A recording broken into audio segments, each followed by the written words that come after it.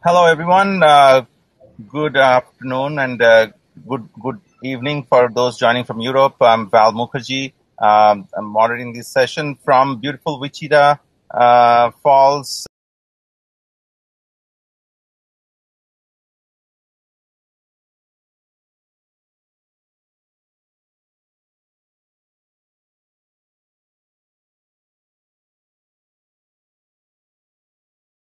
Learn how to work with the platforms, with the resources we got, and of course, the most important aspect of this is we're all connected in cyberspace. Each of the panelists here have a great deal of experience and expertise in the topic. We are talking about three aspects of it. One is the policy, second is general norms and rules, and the third is about building trust and resilience. And as we go through the session today, we will touch upon each of these from the perspectives of the panelists who are with us today. I'll just introduce them by name, and then we'll go have a quick 30-second intro from each of them. Actually, it would take probably a lot longer to kind of do justice to the backgrounds, but we will just take that, and then we'll move into the topics. So I'll go alphabetically here. We have Andrea Bonime-Blanc, who's the CEO of the GEC Risk Advisory and a distinguished author and speaker about ESG and T. We have Chris Painter, America's first cyber diplomat and also a long-time career diplomat and justice systems practitioner. We have Jim Perschbach, who's CEO of Port San Antonio. We have Frank Von Seth and Norma, good friend Norma Krayem from Von Scoyoc. So to you, Andrea, first to get a quick introduction, and then we'll follow by Chris, Jim, Frank, and Norma. Thank you so much, Val, and it's great to be with this wonderful group. So my background is I started life as a lawyer, at least my professional life, and slowly but surely entered the executive world and the corporate world, was a general counsel, and then increasingly changed my stripes to cover a lot of the ESG issues that we're talking about today in today's world.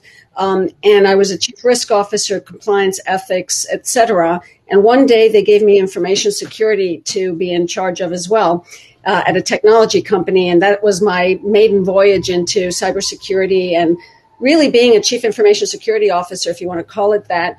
And then since I started my own business, I'm kind of helping executives and boards from the outside looking in and helping them with cyber risk governance, cyber resilience building. And I also teach a course at NYU that's all about cyber leadership, resilience, and risk oversight. And I live in New York City, as you can tell from the sirens behind me. But I'm part of the Cyber Future Foundation board and really enjoy the incredibly multifaceted views that we hear. And so thank you for having me today. Thank you, Andrea. Chris Painter. I'm currently the president of the Global Forum on Cyber Expertise, which is a worldwide cyber capacity building coordination group. I was in the government, the U.S. government, for about 28 years. I, too, am a recovering lawyer. I started at least my government career as a federal prosecutor doing cybercrime back in the 90s, including big high-profile cases at that time when people didn't care about it as much. Then I moved to the mothership at the Justice Department in D.C. and ran the computer crime and intellectual property section, or helped run it. Then I moved to the FBI for a short time as a deputy assistant director in their cyber division. Then to the White House, creating the cyber directorate there. And then finally, as Val mentioned, to the State Department, where I was, I think, one of the first cyber diplomats in the world, and now there are about 40 of them around the world. So probably been involved in this area now 30 years. Hey, I'm Jim Perschbach with Port San Antonio, also a lawyer. Glad to see so many good folks on this panel here today. Came out of the aviation and defense world, really knew very little about cyber. Those will know me will tell you that I kind of laugh at computer people, but have become a big believer because of the interconnectivity in so many industries. and how what we were talking about with cyber and the convergence of systems really impacts everything that we're doing in the world today. So I'm thrilled to be on here.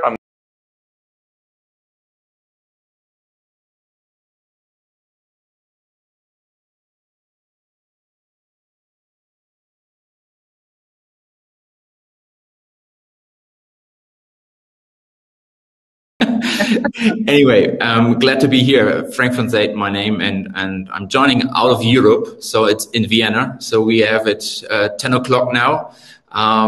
So once this is over, I might have a chance to go to bed.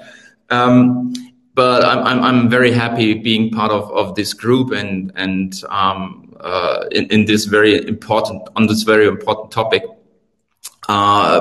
Previously to being CEO of Cyan, which is a technology company, I used to work in the finance industry, more on the side of consulting for a very large American corporation with 3 letters, serving insurance companies, and is going to be part of a big merger, so you might know who it is. And cybersecurity and cyber has been a massive topic all over the place with small and medium-sized companies.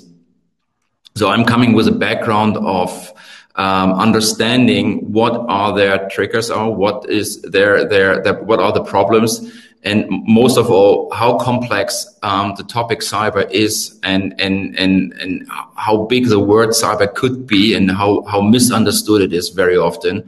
And now I have a chance to join a company who is trying to protect people, individuum, for that. And I think it's a big task, not only as running a company, but as part of a society topic, which actually is important to each and every one. So I'm glad to be here, and I'm happy to speak with all of you.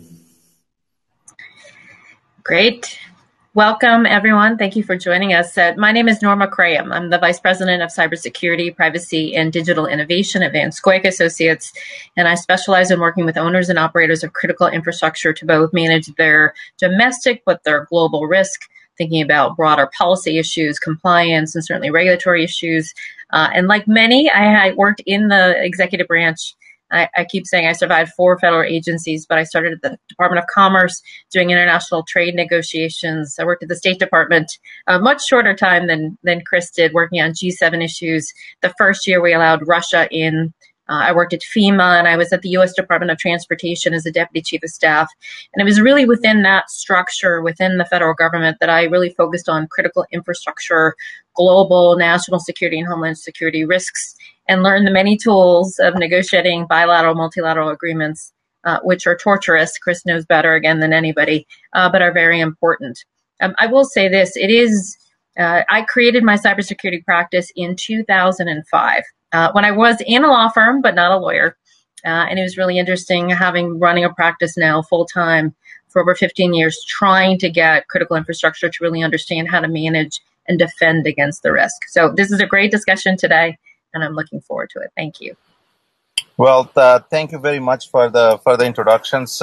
I think we have 2 very important topics to go through today. One is around the situation that we have with the policy gaps, and each of you are probably in your own perspective and sphere have your own expectation as well as expertise. Let's start with that. In terms of policy gaps, what do you think that need to be addressed in such a way that, risks can be minimized, right? This is more of a risk management issue right now, and I wish that it would have been started with that way.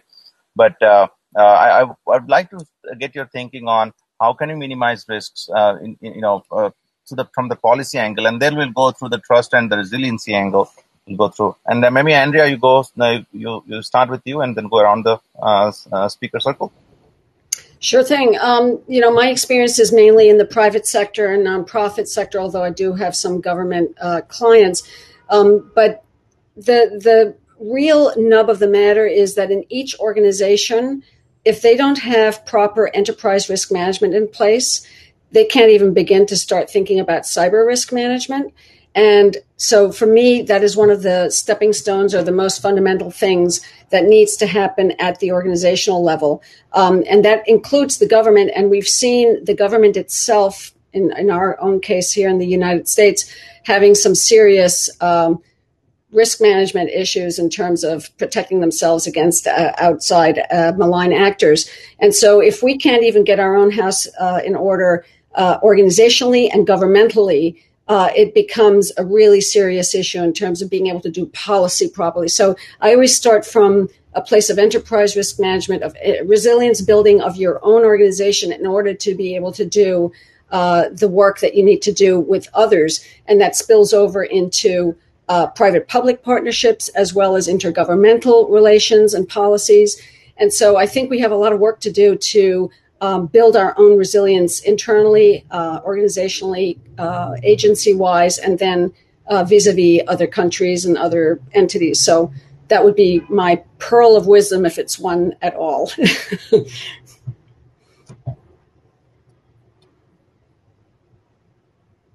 I guess I'm next. Look, I think there's a lot, unfortunately. Let me start with this. What I really hate to hear when we've had some of these major cyber events recently, like the SolarWinds attack and the Microsoft Exchange server intrusions, is that it's a wake-up call, because we've had hundreds of wake-up calls. And I feel sometimes like we're hamsters on a wheel and we're not making the progress we need to make. And I think core to that is really treating this issue of cybersecurity as a core, on the government level, a core national security issue, a core economic issue, core human rights and foreign policy issue, and not some boutique technical issue, which too often it's treated as. On the corporate level, the same thing. I think, certainly the tech industry gets this, but a lot of companies at the C-suite level really don't embrace this or understand it completely, or really treat it as a risk management issue. It shouldn't be that your cyber, your CISO gets to keep their job if nothing happens, or if something happens, they lose their job. That's not risk management. So looking at this as not something that's really bizarre and technical, but something that, although you need to understand the technical components, you really need to make this part of your overall policy. And that, on the government level, I feel more hopeful because the new administration, I think, has a lot of folks who are dedicated to this, who have backgrounds in this. At the head of Homeland Security, who was a prosecutor with me back in the day in Los Angeles, Ali Mayorkas, has dealt with these issues. The National Security Advisor has, the Secretary of State has, so that's good.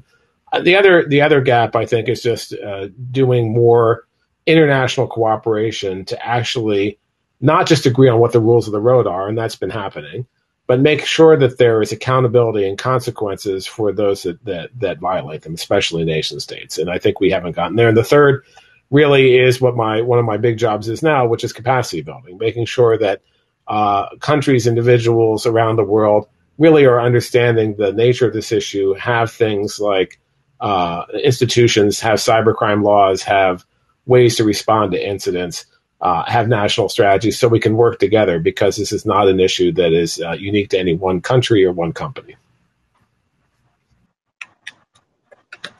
I think those are great points. I'm going to look at it from a much less technical standpoint. I think there are two big challenges with cybersecurity. The first challenge is it is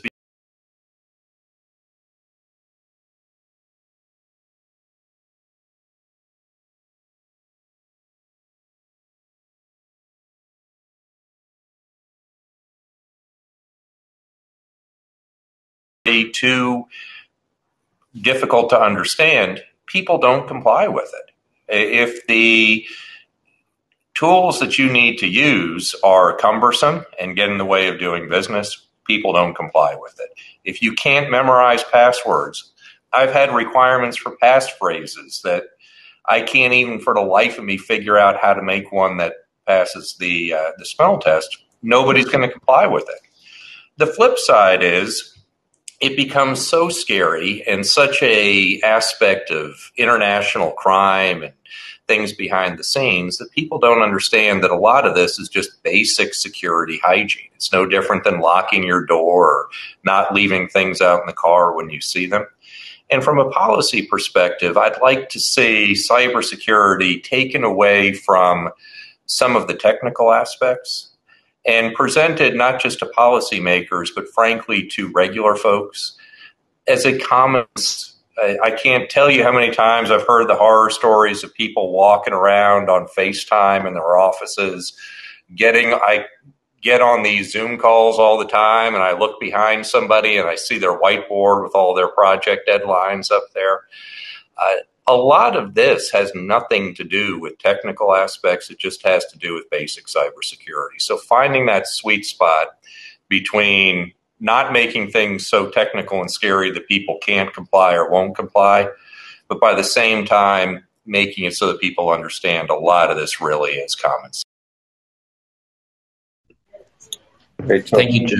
I fully agree with what you just said, and I came across the cyber topic 7-8 years ago, and it was basically a topic for major companies, big enterprises or governments who have been attacked, and it was a little bit out of the space, and it looked like a future movie from outside. Everyone was looking like a Star Wars and things like that, but it was not touching me as a person. And over the years, the topic was always managed by the CTOs or the CISOs in the companies. And now it has already become a CEO or a CFO topic, so that it has grown in the latter because of the importance. Nevertheless, it's not only the big corporations. It's not the governments who have to deal with that. It's going now further down, and with the pandemic, we have seen this more and more, that small and medium-sized companies have been attacked, and not only them. It's us as individuals who are more and more in the focus of any topics concerning cyber. On the other hand, cyber it's a word which is so abstract. And it's so not touchable. It's not tangible. It's nothing where we can see where the risk is coming from. It's something which is in the space. It is not there for obvious reasons. Similar like Corona, it's not there, and we only feel it when we are hit. And therefore it's some people ignore it. And the awareness of the whole topic needs to start from the very first beginning. If I look at schools, if I look at the most vulnerable, these are children who are the next generation of using internet and using all the mobile devices and communication through this.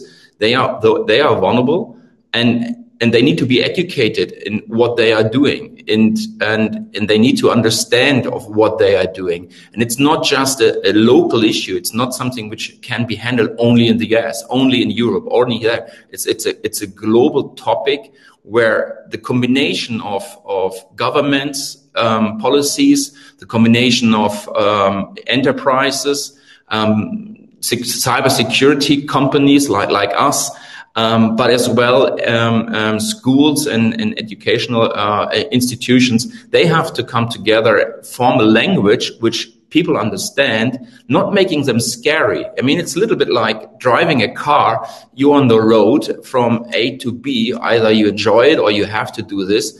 And you put your seatbelt on. Yeah, it's a normal practice to put your seatbelt on.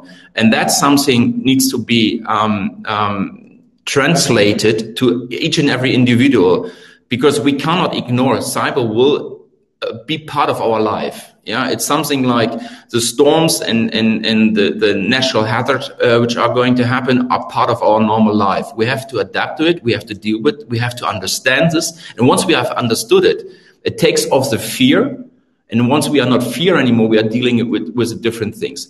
Sure, think education and technology and prevention and financial security, all these kind of things will exist and continue, but it needs a common understanding of the topic itself, a better preparation for that, and then I think we can deal with this topic much more in a better way, in a much easier way where people understand and how to deal with that.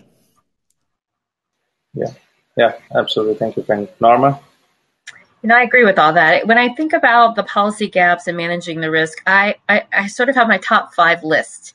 Really the first issue that I help companies look at and is to do everything that you all have talked about, which is deconstruct what the risk means. It doesn't mean that you have to be the pure technical cybersecurity person, but you have to understand what cybersecurity is.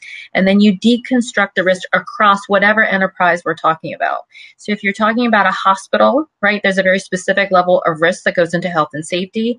But if you're a bank, if you're an airline, if you're a port, any parts of critical infrastructure, you just have to understand how they run and operate and then manage the risk throughout the enterprise. I mean, I can explain cybersecurity risk to the HR professional just as much as the CEO, but it has to be tailored to who they are and what they do. And that helps a lot more for them to understand and can have that little aha moment. I think the second issue is that you need to understand where you sit in the universe vis-a-vis our economy, our security, and other things. Your risk is someone else's risk as well. And I think people need to understand where they fit in that broader ecosystem. The third is just because you can connect it all, why? We're talking about IoT risk, global risk. I mean, technology is a cool, sexy thing, but think about that risk before you start plugging everything together. We should have figured that one out by now. 4, we need to look at supply chain security issues, and I'm sure we'll talk about that. SolarWinds has taught everyone that. But again, look at your supply chain, look at who you rely on. And I think the fifth big policy gap for me is we're still trying to work out and assign roles and responsibilities for especially private sector and critical infrastructure about who should manage the risk. I mean, the expectation now is that every single company and entity should know that they have it, but there's still this line I like to draw, which says, from here up, companies own that risk. They have a responsibility. But from here up is that partnership with the federal government, in our case, the U.S. government or governments around the world, to manage and deal with nation state risk. Because the most sophisticated company who spends billions of dollars on security is still not going to be able to withstand what I call the nation state equivalent of a tank coming down my door. So we still have to work that out. Nobody still knows who's on first if there's a global cybersecurity attack. And I think if SolarWinds doesn't teach us anything, and Microsoft 365, then we should all go home. But it's time, and I think the new Biden-Harris administration understands that, and we will see more of a plan and consequences for nation-state actions. No, thank you all. I think that all valid points in terms of the perspective that you bring, both in terms of how to simplify this in terms of hygiene, but also to make sure that the policies that we follow have their sphere of influence, and also the accountability, and finally the consequences laid out properly, right? And I think there's a lot of work to do in that space. Well, that leads me to the next set of questions around how do we build trust to achieve all that, right? Because cyberspace is borderless. There is no boundary. And probably, as a diplomat, Chris probably attests to that. The amount of effort that it takes to get people agree on one thing and build their own cyberspaces is extremely tough. And this is not possible without having trust. So what are your thoughts in terms of trust building efforts that we need to have with this new administration? At least, that's kind of this Horasis meeting being about Americas, this administration definitely has a lot of different angle than previous administration or administrations. So your thoughts on, maybe we start with Chris. This is a pretty solid area of yours. Sure. I mean, I think there are different kinds of trust we're talking about. One is when we're talking about the public and the private sector. We've talked about this for so many years, it's just become a mantra, this idea of public-private partnership in this area between government and the private sector. And we seldom really define what we mean by that. So, it comes down to information sharing, but information sharing about what? What's going to be useful to the private sector in responding to these various cyber incidents, and what's going to be useful to the government. I think we're still living in a world, unfortunately, which has been long held, where a lot of the private sector participants don't trust the government, don't think that they're going to protect their information, think they're going to be further victimized. And the government doesn't know really what to ask the private sector for. And so I do think there's, some efforts now in this administration to put some meat around that, make it more tactical and make it useful. It's not easy to do, but we also have to do that not just to fight the nation state threats, but also the criminal threats. I mean, ransomware is a huge issue right now, for instance, and we need to be able to deal with that. And I totally agree. We can't take this approach of trying to scare people, because you want to make people aware that the threat is, but if they just throw up their hands and say there's nothing I can do, that doesn't help you. I also think that we have to demystify what this cyber thing is. So if it's seen as a scary technical thing, we're not going to get the traction we need. We need to kind of put it in words that ordinary, either C-suite folks or policymakers can understand. You don't need to be a coder. You need to have people around to understand this, but you don't need to be a coder, just like you don't need to be a nuclear engineer to do nuclear policy. So I think that's going to be important too. And then I do think that, there is rebuilding trust with our allies and partners on the international scale. We have lost a lot of that over the last 4 years. Whether you agree or not with the last administration, the kind of America first attitude and various things that had nothing to do with cyber trade and other policies, I think made it harder for us to have this collective approach to these cyber threats. And that's where we're strongest, when we have a collective approach rather than just the U.S. alone, and building those alliances and that collective response to all the things we're seeing, because if the bad actor is a nation state, we know who they are. It's Russia, it's China, it's North Korea, it's Iran. So that we take action together. And if they're criminals, we work together on that too. So I think that's going to be an important part of the administration going forward too. And there's a role for the private sector there too. Yeah, no, I think the whole public-private partnership takes on a completely different level when we consider cyber. Well, let me punt it over to Jim for your thoughts around the trust building, at the C-suite and the C-level. How can we make sure that happens? I think from a government perspective, the government needs to show that it is serious about this. If there are criminal attacks that are made upon businesses, upon individuals that are stealing information, that are stealing property, that in some cases are damaging property, then there needs to be a serious treatment of that the same way that there would be if there was a physical attack on somebody. And it is troubling. The response to a lot of ransomware attacks right now is pay the ransom. There's not much we can do but pay the ransom. It is really hard to go back to somebody and say that we are treating this seriously when you are writing big checks to criminals. I don't believe that most of this is being done by nation states. I think it probably is largely criminal syndicates. But we need to be working with our allied nations out there. We need to be working with other nations to have somewhat of a unified approach to these criminal attacks. And then candidly, I suspect that there are attacks originating out of this country as well. And we have to be just as serious in prosecuting those attacks when they're coming out of the United States as we are asking other nations. Yeah, thank you. I think that's really useful. Frank, how about you and your thoughts around the more broader angle, both as a C-suite executive as well as from a technology sector? Well, I mean, we have to recognize now that cyber attacks and the criminal effect is actually more attractive than the drug dealing right now. Yeah, so the criminal mentality has changed.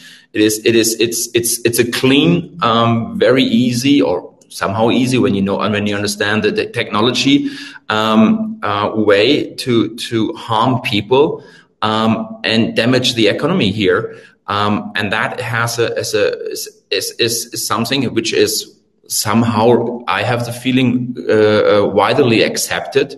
While when you deal with drugs, then you have all these bloody images in mind. But cyber attacks is clean. I mean, you're writing an email and you say, transfer this because I have your assets, et cetera, and then you go away and everything is in the crypto world, in space. And here we have to be aware that those kind of things have a massive impact on our, not only economy, but on the society as well. And here we have to form certain rules which are common rules, which are not only a rule of one country. That needs to be written down from a whole planet or from the universe, or whatever you would like to call it. Yeah, because it's a matter of fact that it is impacting us all at the same way, and we are connected through this topic. Yeah, I mean, we are connected through the internet. So there is not one America, one US, or one Europe, or one Asia.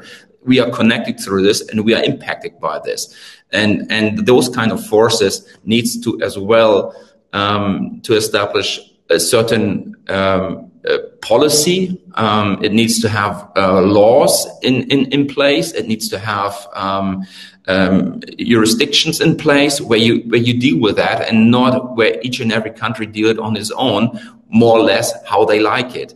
And I would think that will already make people aware of it, how to deal with this. And we have to work on the language, because language is a topic to understand what is all about. It helps to prevent things. It helps to organize people together, and don't see it, as I said before, as an abstract topic, which does not affect me or my neighbor or whoever. And if so, well, bad luck. Yeah. So that's something very important, that we have a common understanding of the topic itself before creating big laws. But on the other hand, it needs to be a multinational agreement, rather than a singular topic where each and every country deals on its own. Because what we see with the pandemic, it's chaos. Yeah, because everyone is handling the pandemic in his own way. But it affects, when one person travels to the next country, it has an immediately effect, because no one has it under control. Yeah, and we have to have here a little bit more common rules here. Good. Yeah. Thank you, Peng. Norma, how about your thoughts on the trust building size? This is one of those panels where you say, I agree with what everyone said before, because it's true. I think there are 3 levels of trust that need to be established or solidified. Number one, consumers need to trust that the products and services that they're buying and are using are safe and secure. Consumers need to trust that when they go into a hospital, no one's going to be able to hack into that medical device. And I can go on by sector. The second layer of trust is, Chris alluded to, which is there needs to be a broader relationship between the private sector, who runs and operates 90% of critical infrastructure, in the U.S. government. How is this going to work? What do you want from me as the private sector? And what should the government really be offering to the private sector in that broader defense? And the third is the international domain, right? I agree with Chris. We have a long way to go after the last 4 years to assure our allies who believe and have a commonality of purpose of what needs to be protected, that we will be there for them. And in doing that, that means we have a collective defense. But if you can't trust the layers of the system, then, we have broader systemic problems. So I think there's great opportunity, but I think we have to look at it in those 3 levels. And Andrea, your ESG plus T angle, how do you see trust building? The T is technology, T could be trust, right? Either way. I underscore everything that Norma and everybody else said. We're in violent agreement with each other on what needs to be done. But I'd like to, put the trust piece in the context of tone from the top. And we haven't had the right tone from the top, both in our own country and therefore globally for a while. I think the change of administration is changing that, certainly for prioritizing cybersecurity within our country, but also then by implication, creating that more collective approach to solving the issue. So I think it comes from tone from the top, first and foremost. I think everything comes from tone from the top or lack thereof, and just about anything in life. But it happens at the global level with a country like the U.S. Setting the right kind of tone, and then collectively participating and collaborating with the right kinds of allies.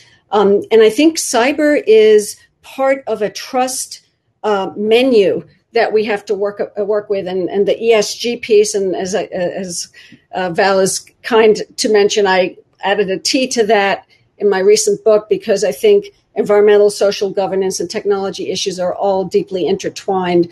And the climate issue is the same. Pandemic is the same. Cyber is the same. And we have others. We have other social justice issues. We have the rise of what some people are calling stakeholder capitalism, where the stakeholders are demanding more from the power centers, whether they're governmental or business. And so we have an evolving world, and the trust piece and the leadership piece is so critically important. We won't get anything done. And as one of our colleagues here on the panel said, it really starts with making sure that everybody is, collaborating with each other, because if we don't do that, we're not going to get anywhere. And so I think, all that said, I think if we can have corporations doing the same thing, having that kind of tone from the top on these kinds of issues, it applies also at the organizational level. So long short, I agree with everything that's been said, and I think that we need to sort of bring it to the organizational level as well. Great, Gail. Thank you for your thoughts across the two topics we just spoke about. And I think the reality though is that we still have to deal with the cyber threats that are out there. We have to not only keep up with it but get ahead, hopefully, and that needs consideration for resilience, right? Because we are dealing with it as we speak every day, both personally as well as citizens, as well as corporate from an organizational standpoint. So maybe next few minutes, just a closing round of thoughts around the resilience part of it, because I think even building the policy towards it needs to consider the fact that this will continue on. This threat is not going to go anywhere, and our risk management and mitigation areas around it will probably need to be as solid as the policy part or as the trust building part is. So in this, let me go around. Andrea, I'll probably just start back up with you in terms of how can we be resilient in cyberspace. Well, I think it, again, starts with each entity being resilient, and each leadership group or board or oversight mechanism demanding that organization develop the resilience elements that are necessary for success. And that starts with the board, with the executive management, with the risk management, with cyber integrated properly with enterprise risk management, with cyber integrated properly with resilience management, meaning crisis management, business continuity, data protection, doing the cyber hygiene that's so important, having the right relationships with the stakeholders and the supply chains. It's really taking responsibility for your own domain and then working, cross organizationally with industry sector, with private public, and so on. And I think it also demands a national approach to cyber resilience. I remember at one of the Cyber Future Foundation events in Davos that we attended a couple of years ago, one of our friends from Estonia, who's a colonel in the Air Force, said Estonian children of 3 and 4 years old are being taught cyber hygiene. And that has to happen everywhere. It can't just happen in Estonia because they happen to be on the frontier of cyber attacks. We're all at the frontier of cyber attacks. So I think resilience starts with each of us, each of our organizations, families, friends, communities, and businesses. And then the governments really have to encourage that and have a national plan for that. Okay, great. Thank you, Andrea. Chris, how about your experience? I think it could gain from both the diplomatic experience as well as the law enforcement experience, because resilience also means that we catch up to this the perpetrators of crime.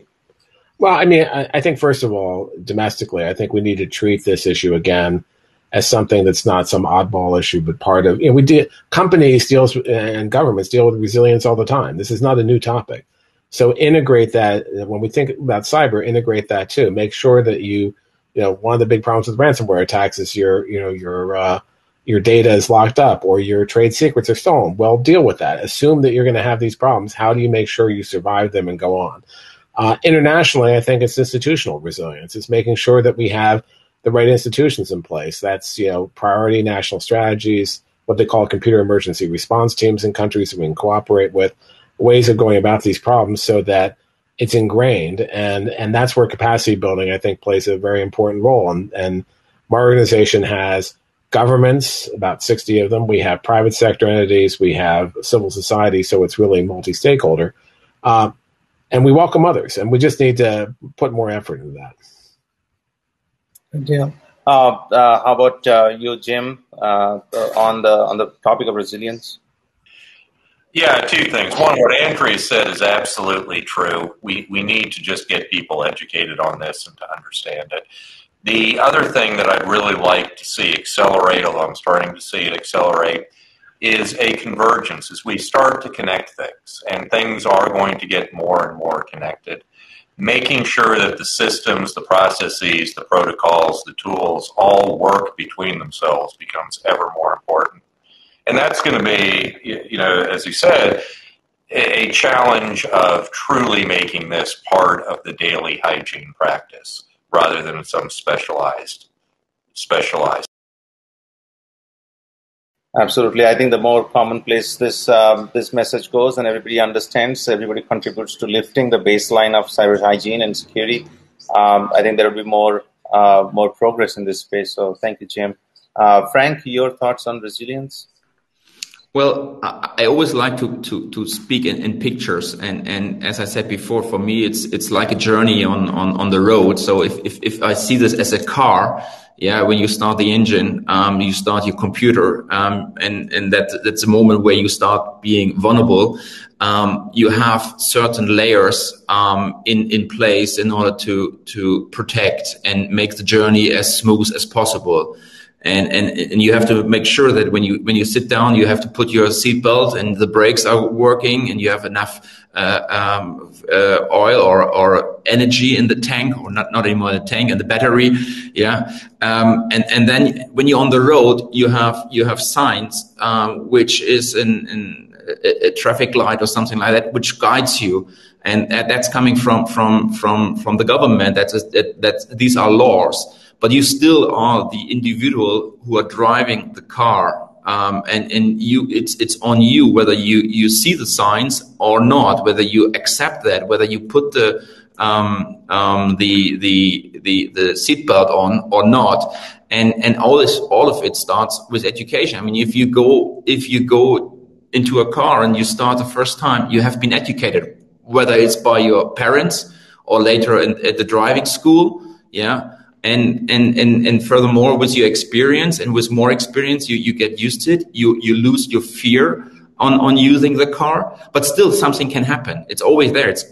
We should not ignore the fact, but we are not stopping driving cars. Yeah, we are continue to be on the road, and we are enjoying it, going from A to B, or we have to do this, whatever it is, but it is still there. And these layers we have to accept, and then we have to look at our layers in the cyberspace, which are there, and put a frame around that, which gives the best comfort. As I said, we can't ignore it anymore. It will be always there. We always will be vulnerable. But if we put all these layers around that, from government, from laws, from the industry who provide the technology against threats, but also from the knowledge, I think we can have a good way of moving around with a topic and survive and enjoy still the ride. Oh, very well. I'll come back to that and to that topic probably pretty soon. But Norma, you get the closing words. I love it. It's the last word. You know, one of the things I think that is important is we just need to be practical and pragmatic about this risk, right? We have to explain cybersecurity in a way that everyone can understand, and that's really a baseline. At the same time, though, we have to make clear cyber is the number one systemic risk to resilience that we have right now. It's not the only one, but it's the number one. And if we're also practical and pragmatic, then we need to understand if we're driving a car that's electric and we want everything to be electrified, if the entire grid goes down, what's the impact? There are no cranes at ports, your cars don't work. You know, we need to think about these things, again, in just a very practical way. We're talking about smart cities that are connecting everything. You know, is that smart? Are we just giving a nation state or non-state actor another tool to take down an American city? We're talking about autonomous vehicles. and drones and ships. And yet again, cybersecurity is an afterthought. I mean, the fact that in the autonomous vehicle industry, they're using Wi-Fi updates and no one wants to talk about cybersecurity is just astounding to me. But again, if we focus on things that are very practical and pragmatic, understand your risk, understand what the outcome is, and then together we can share best practices to deal with it. But if we hide it under the cushions of the couch, and then when, we all talk about Cyber 9/11, we're giving ourselves risk. So let's just manage the risk. Let's help give everyone tools to deal with it. And then let's find a way to make sure that we can work together to address it. Excellent. I think great closing thoughts. So thank you all. We hit the top of the hour. I really enjoyed thoroughly each of your viewpoints. Hopefully those who are able to join us or see this later are able to take away those points. And thank you, Andrea, Jim, Frank,